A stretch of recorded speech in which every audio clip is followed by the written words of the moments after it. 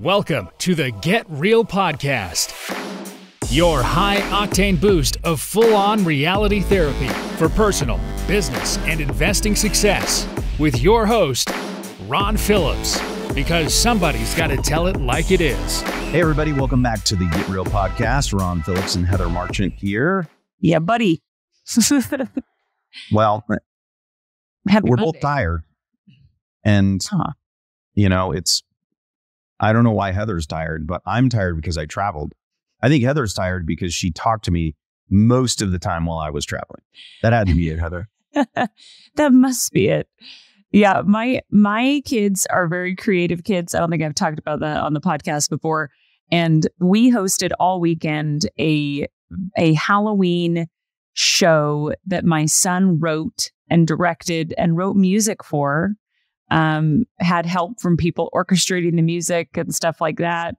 It was only about 22 minutes, but it was a lot of work. So my house is recovering and we're recovering from hosting a bunch of people coming to watch his play that he wrote over the weekend. Yeah. So plus we hosted our own, online event, which also takes energy to get done. That's right. You've just been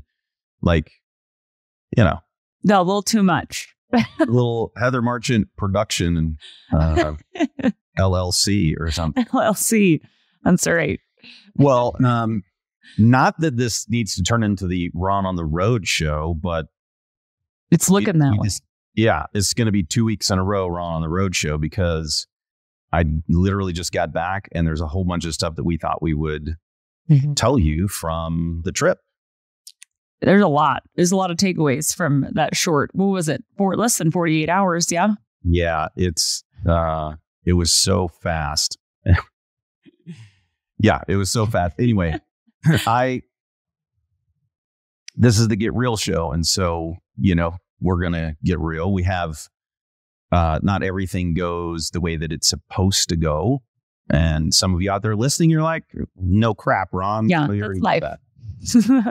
But we can talk about, the great part of real estate. And occasionally on the show, we talk about when things kind of turn to crap. So great. Yeah. Now, the reason that there's such a big gap in between the good and the crap is because there's so little crap. Mm-hmm. But that doesn't mean that it doesn't exist. Yep. I think a lot of people listen and assume that things we touch turn to gold or something. I don't know. I know I have clients that must feel that way, but it's definitely not that way. So we talked earlier, I guess it was earlier, like last week, and you decided to book a trip and add on Arkansas to your trip to Memphis that I'm imagining was already in the works, a trip to Memphis. Yeah. Yeah. Yeah. So yeah, I'll give a bit of a background because I can't talk to as much of the live stuff that you can. But we started building on some land that we owned in Bella Vista, Arkansas. It is north of Bentonville, Fayetteville. Northwest Arkansas is expanding and growing like crazy. It's the home of Walmart, J.B. Hunt, Tyson Foods. I mean, it is a big, booming area, right? All signs pointed to go. Just a little bit of the why behind this story. When we first started the project, it looked like we could do an Airbnb and kill it. We ran all the numbers and did some research on it. All of that looked great. And then we also saw that there was a room to rent it and have the numbers work as a rental. And then we also saw if we wanted to, we could exit and make a profit, that we'd have equity. We went to a bank and we put the land up as collateral. We didn't even put up any cash, really. I mean, we paid for a survey and that was it. And so the project looked awesome. And we thought of doing more, but we started with just 2 because, Thank God. I know. We're level-headed people. Imagine if we had started with more than that. I know. We thought about starting with 5. We thought about getting clients on board doing it with us to do the same type of thing. So when we started, this looked like a home run from every angle. I'll just preface it that way. To be clear, it could have, should have been. True. Yeah. And I'll just go on record right now, because we're going to talk about the things that have gone wrong here in literally every sense. What has gone wrong is our fault. Yeah. 100% our fault. And the reason for that is because this was, this is like a side project. Yeah. Here's the thing. It's not like Heather and I don't have enough to do. True. Right. And so we thought, well, we can probably build this from out of state. Now, as I say this, Heather, this sounds silly, but I'm just but this is how we talk ourselves into ridiculous things. So I'm thinking, this shouldn't be that big of a deal. We hire a builder. Mm-hmm. They're going to do all of the work. All we really need to do is get the loan. We even set the loan up to where it had to have inspections. We put all the protections in place to protect ourselves. Yeah. And we had a referral for a builder. It wasn't like we were calling. Yeah. From somebody who I've been business with for a long time. Yeah. Right. So anyway. And I did meet the guy. I did meet the builder. I'm just adding in some background too, Ron, because I think this is important to recognize all the steps we put in place to protect ourselves and due diligence that we did. Right. So yeah. I even was driving through that area and went up and met the builder face to face. So go ahead, Ron. Keep going. I'll just say, I say to my kids a lot, we usually really jokingly, we'll be talking about something and I'll just say, well, let that be a lesson to you. Yeah. So for everybody out there listening, let this be a lesson to you. I think there's two gigantic takeaways but we should probably describe what has happened. And then, then I'll give you, and then I think we'll give you the takeaways. And as we describe this, just understand it's the reason that most people don't talk about their failures is because it's embarrassing. Yeah, true. We both do real estate. I've been doing real estate for like 20 years. Mm-hmm. Rehabbed a ton of houses, done new construction projects. And I'd like to say that I know what I'm doing. But here's the big problem with this thing is that it was such a side deal that we didn't really think about it that often. Yeah.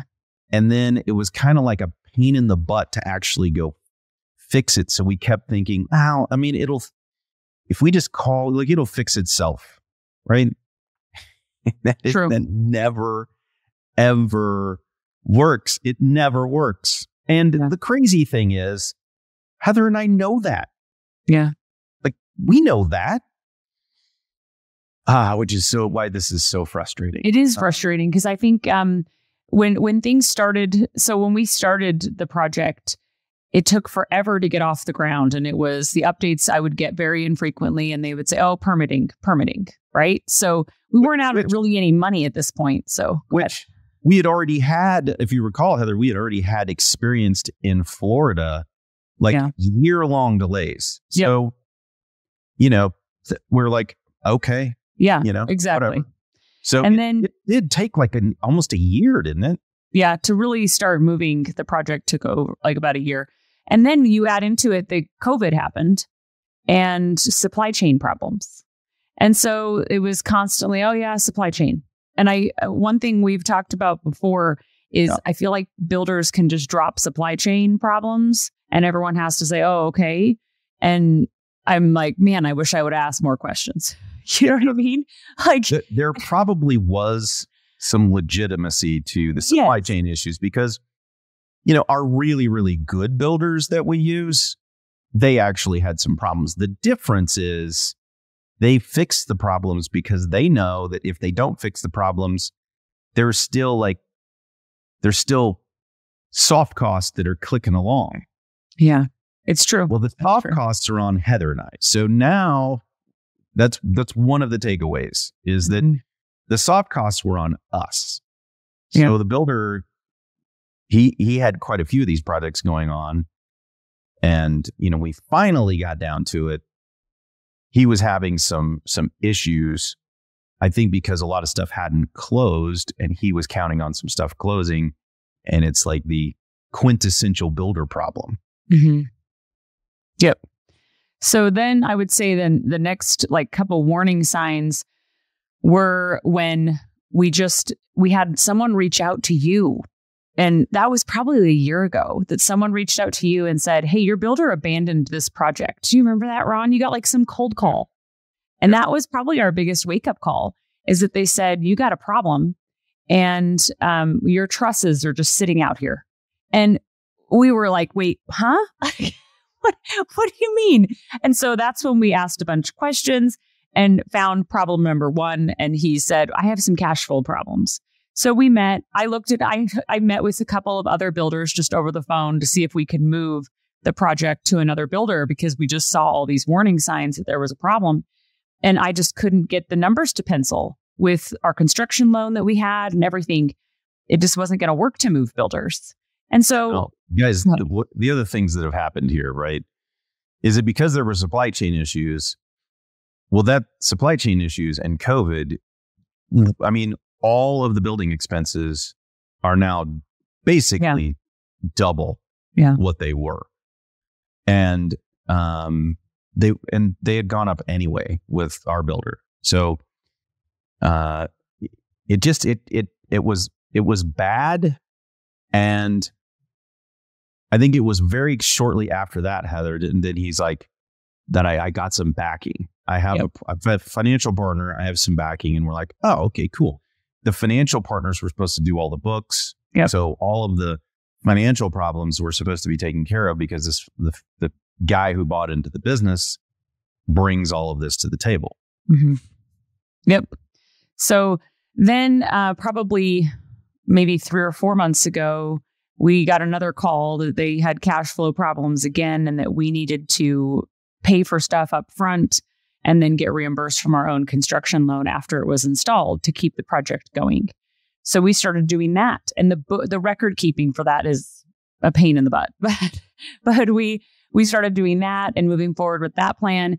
And that lasted maybe 3 or 4 months. And then we had decided that you were going to go out there. I'm trying to remember what prompted that thing. That we heard that people were leaving the builder. We had a guy that we had a call with that went over the numbers, and he knew what he was talking about. He was on our team, and we were pumped. We were so excited. We were like, oh my gosh, this is great. Because, you know, he spoke business, and when he talked about financials, I was like, yes, thank you. He understood. Yeah. He understood the problems. He was like, all right, we're going to get these projects done for you. They're 30 days out. And that was probably 90 days ago. And so he stopped responding to my emails. And I said, I haven't gotten an update in 2 weeks. And then we heard from the friend that referred this builder, the realtor there, that he had, that people were just leaving. That people were quitting. You recall, we got an email. That too, yeah. Hijacked the original builder guy's email, because his was cut off, I guess, and emailed everybody and said, hey, peace out. There's nobody from the finance part here anymore. You're back to the original builder. Heather and I are like, oh, come on, man. Yep. Heather and I were just talking about this, I don't even know how many days ago. It wasn't very many days ago, but I told Heather, I said, have you noticed that whenever something is going bad and you think, yeah, but, I'm just going to hang on, because if I hang on, we can make this thing good, whatever the thing is. So relate it to however you want. This case, it's this builder thing.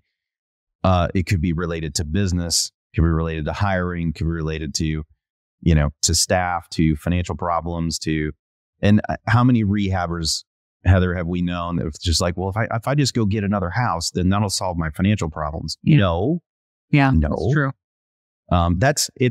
It's kind of like somebody described this recently to me as a husband and wife that are having marital problems, and they're like, let's just have a kid. Yeah.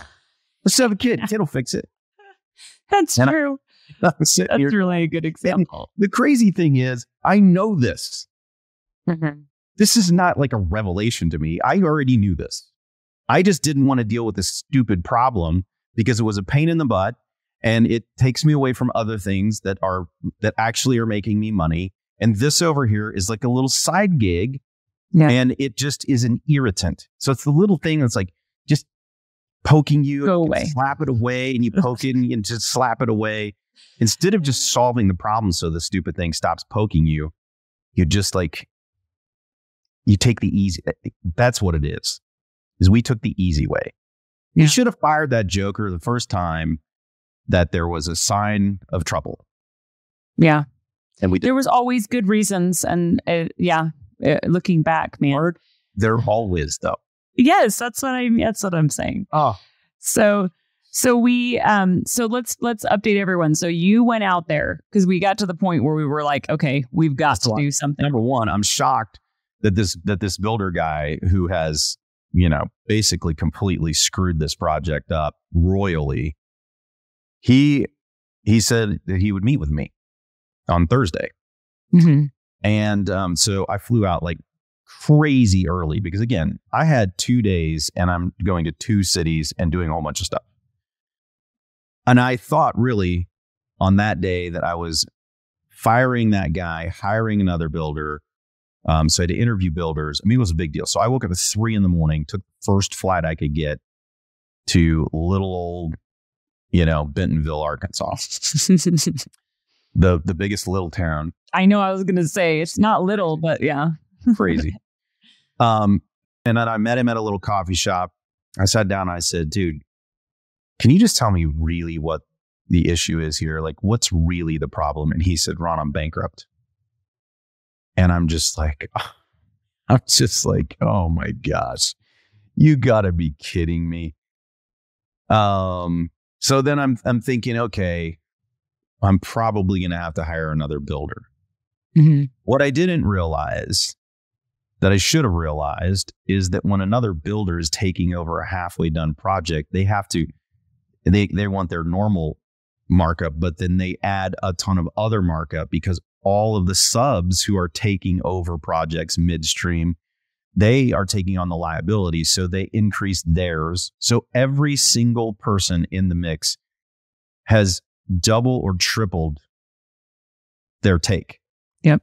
So now we're getting these gigantic bids to finish this project, like almost what it would cost to build the whole freaking thing. Yeah. So which we don't want to do. So then, the only other alternative, and this is so key too, in every instance where you take the easy way out, the easy way always turns into the hard way. Yeah, it's true. And so now Heather and I are dealing with subs. We are the contractor. And we're lining up dumpsters and we're lining up trim guys and we're lining up. I mean, this is absurd. Yeah. It's so absurd. So something that was supposed to be hey, let's invest some money and we'll just let this thing go. And we had the opportunity to shut it down, took the easy way. Just like always, it turns into the hard way. Mm-hmm. So now Heather and I don't have a little side project. We are now contractors. Great. So super fun. Yeah. Super fun. And we have lots of experience in this, I'll add. Like, I mean, he said, get a dumpster at the property. And I'm like, why do you need a dumpster? He's like, well, we have construction materials that are sitting there. And I said, well, how long do you need it for? Like, I have no idea, right? If I had experience in this. So I'm asking all these questions. I'm ordering a dumpster. I got to call a dumpster place today and order it for a month. I'm just, it's funny, like laughing and also like wanting to cry at the same time. Like, yeah, I'm walking through these houses and I'm like, so we have one of them that is literally like 30 days from being done. And the other one is probably 60 to 90 days from being done. It's supposed to be roughed in. The roof is on, right? It's supposed to be roughed in. Yeah. but the roofer didn't put the boots on the top, right? And so since he didn't put the boots on the top, it's been raining in those particular little places and ruining the subfloor that was already installed. So now, because we're idiots, we get to replace some subfloor, all because the roofer just didn't put, and it was super easy. Doesn't even cost very much money. Just, put a couple bits, only 2 boots that need to be put on. That's brutal. You did not tell me that, so that's great. Yeah, sorry about that. Yeah, so there's that. I mean, it's not that big of a deal. It's just a pain, right? Yeah. It shouldn't have happened. And so what are the lessons here? We've already given you some, but I'll give you another one. Stay in your freaking lane. Yes, that's my biggest takeaway. And I think I should say that we have a lot of clients that own land in this area. And so we thought this would be perfect if we did a test, got all the kinks worked out of the process, and then we helped clients build on their land. Which still is probably a good idea. Yes. I mean, the numbers look really good if you don't F up the construction. Yeah. So, I mean, here's the other thing. Like, we deal with builders all the time. Mm-hmm. I mean, I've been doing that since 2005, but I'm not a builder. Yeah. So I shouldn't act like one, like I can just go build a couple of houses. When we are, partnering with a builder to build a community, we're partnering with people that we know can actually build the community. Yep. And they can do it on their own. Like, they get the financing. Like, they have the stones to be able to go run a multi-million-dollar project. Well, that's not what Heather and I did on this one.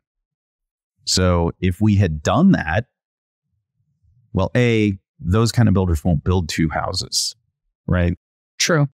So we're small potatoes. Deal. It's just completely different deal. This is not what we do. And because it's not what we do, it lends itself to problems. Mm-hmm. And then the second thing that we learned is that when there's a problem, you got to deal with the problem. Yeah. Yeah, it sounds really simple and everybody should know it. And everybody does know it. Everybody knows that. But how many times in your lives out there, those of you who are listening, have you done this? And kick the can down the curb. Dang it, I should have just dealt with this earlier. Mm-hmm. When 100%. Things are going wrong, it never gets better with time. Agreed. Never. I think that that's happened to me so many times in my life. I'm like having flashbacks just thinking about it. But it's the part that's so frustrating too is seeing how the deal started, and every day that we kick the can down the curb, it's expensive. I mean, the interest, because of the higher interest rates right now, it's very expensive. Like, when we started this, we could have gotten construction to perm we had construction to perm financing in the 4s. Yeah. Now we're in the 8s. And I mean, it's not that we can't sell it.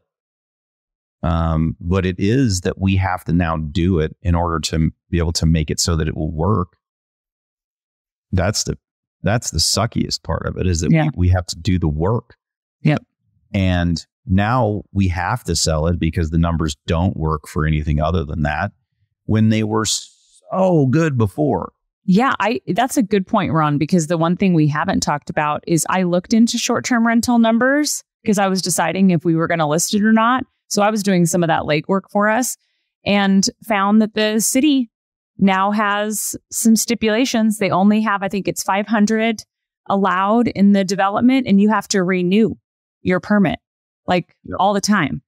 And I thought, man, that sounds like, and they wouldn't let me get a permit till the property was finished. So I thought, forget it. Like, I don't want to put that up chance that we're going to have a short-term rental. And that's what's happening. I mean, the short-term rental thing has been real attractive for a long time, but with a lot of risk that it could shut down overnight. And that's what this project had happen as well. So. Yeah.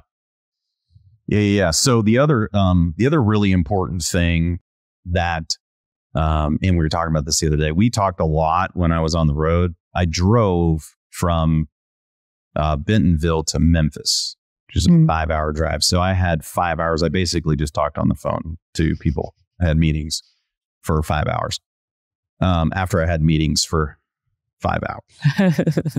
And so one of the things that we discussed that for the life of me, I don't understand why people don't get, but there's a lot of people who don't get it. And that is the time value of money. $1 next week is not worth the same as $1 today. Yeah.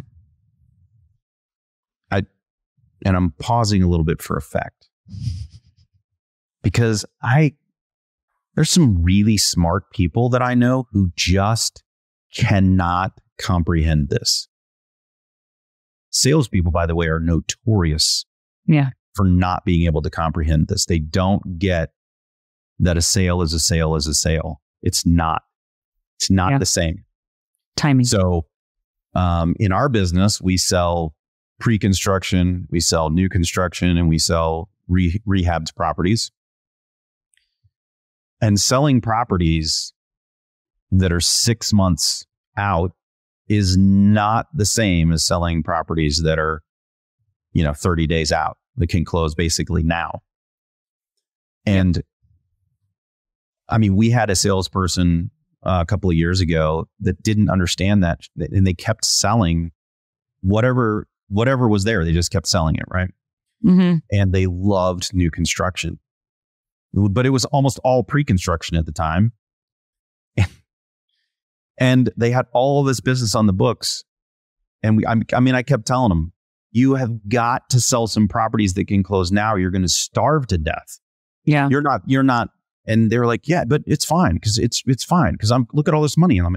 But none of that's going to come in until way down the road. If it comes in, because you don't know, I mean, anything could happen to the market. Look at what happened last year, right? True. And they didn't make it very long. And it didn't matter how many times I said it, it never stuck. Even when the money wasn't coming in, it didn't stick. And business owners do this all the time. Yeah. They just don't understand. Money now, money fast is better than money slow, which is not the same as investments that are looked at a long-term horizon. It's different. But when you're in a project like the one we were in, speed is your friend. And, you got to write it every day, which is what I'm looking at now, like building into my calendar every day, making sure that the project's moving forward, whatever it is. Writing a person. Now we have 15 people that we have to talk to on a daily. Yes. Oh my gosh. Did the dumpster get delivered? Oh, yeah. And now we get to learn all the construction order and everything else. Okay. So this is one of those opportunities for Heather and I to say, don't be like Heather and I in this particular scenario. We thought we would share a huge, massive flutter on our part to show you that everybody does stuff like that.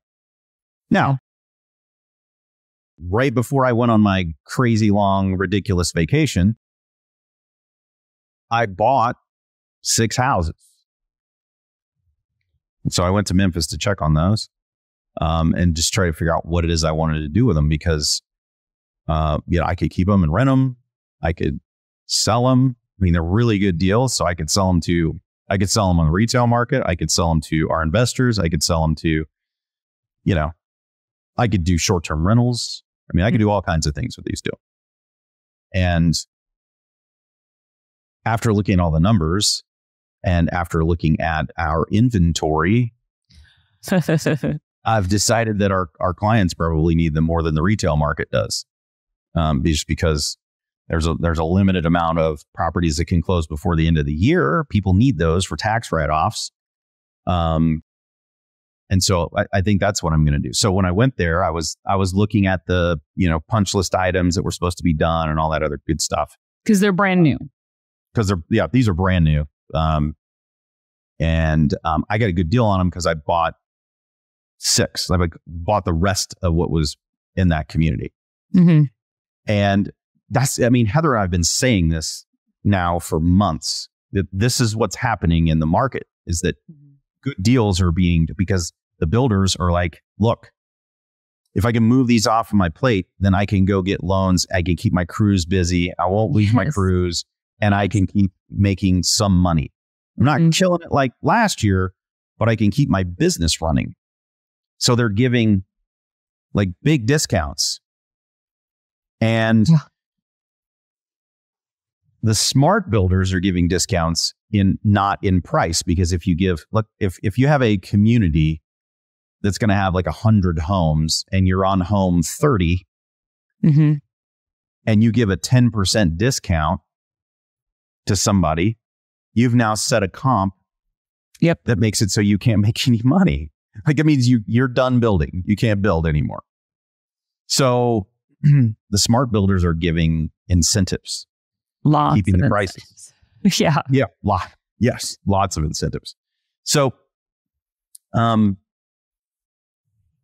it's not as if we're not drinking our own Kool-Aid here.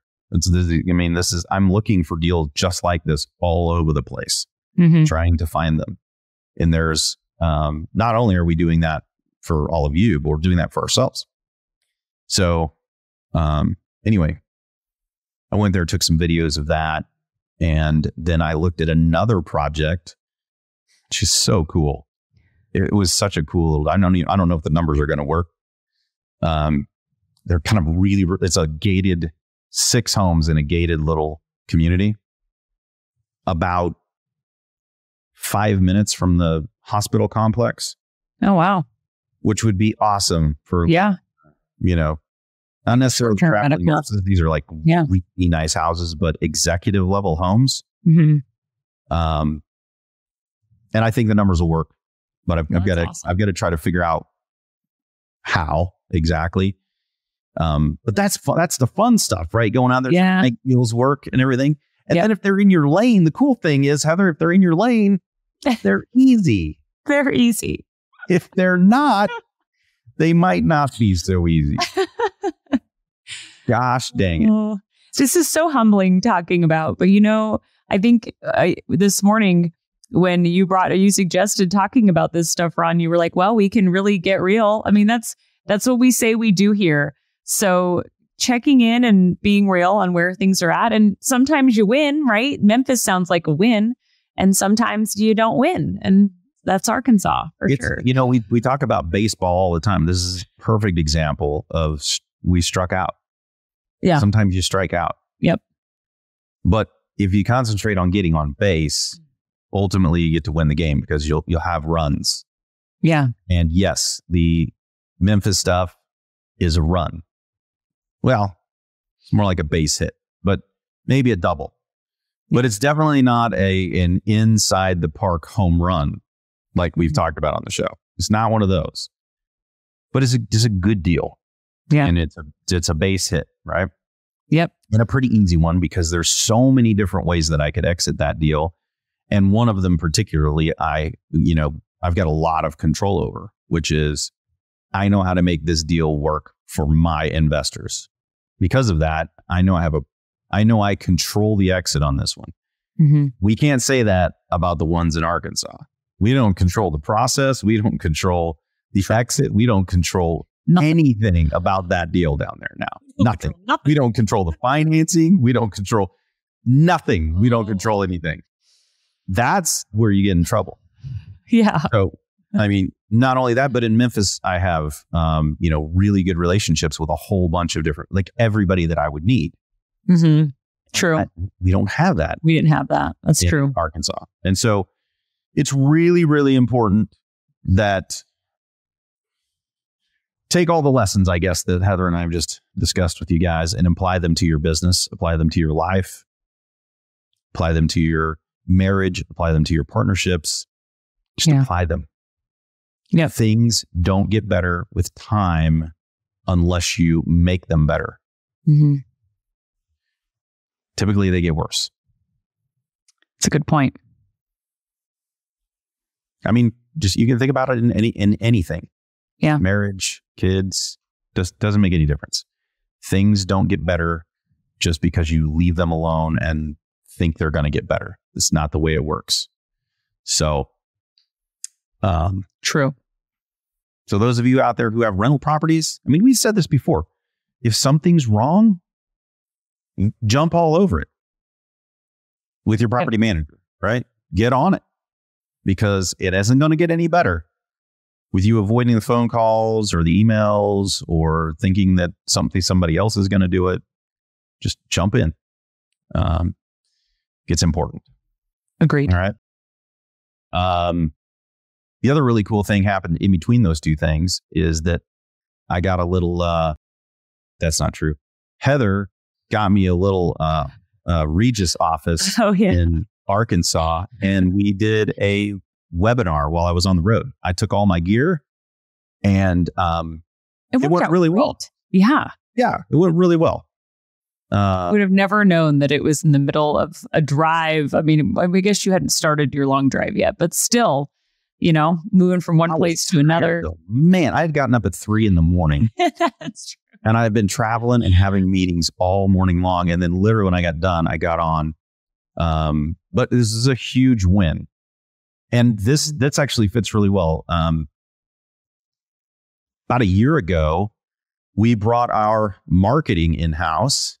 Mm-hmm. And we paid somebody to teach the marketing head and help us build the marketing team so that we could fix what was going on so that we could control it, right? So that we would know what we were doing.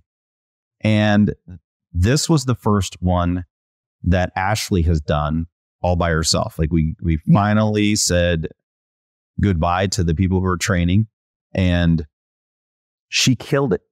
It's a lot of moving parts. I mean, you guys don't realize, we put out ads, we send out emails, we have a landing page for signups, we have reminders that go out. I mean, there's so many moving parts to just technology wise, let alone writing all the content, but it's still a lot. So we were super pumped, super excited. Yeah. It was our best show ratio, including when we were working with the other company. Yeah. So clearly they taught her well. She picked it up and implemented it. And it's one more thing we control. Like we now control that. It feels good that I know it feels good to her, but it also feels good as a company that we control that now. Yeah. So that's a piece that we don't have to rely on somebody else to do. Mm-hmm. And so I thought that fit pretty well into what we're talking about today. There's a win. I feel like we should end on a win because I hate losing. I really hate. Hey, Memphis was a win. Memphis will be a win, and it was a fun trip. I met a buddy there, but this was a real win. It took that's almost a year in the making. True, that's true. And that's not the only piece, right? The rest of our marketing was fixed, and we've been doing really, really well with that. And so all of that kind of steers into this. Hey, we've got one more thing now that we can actually control, which is really, really cool.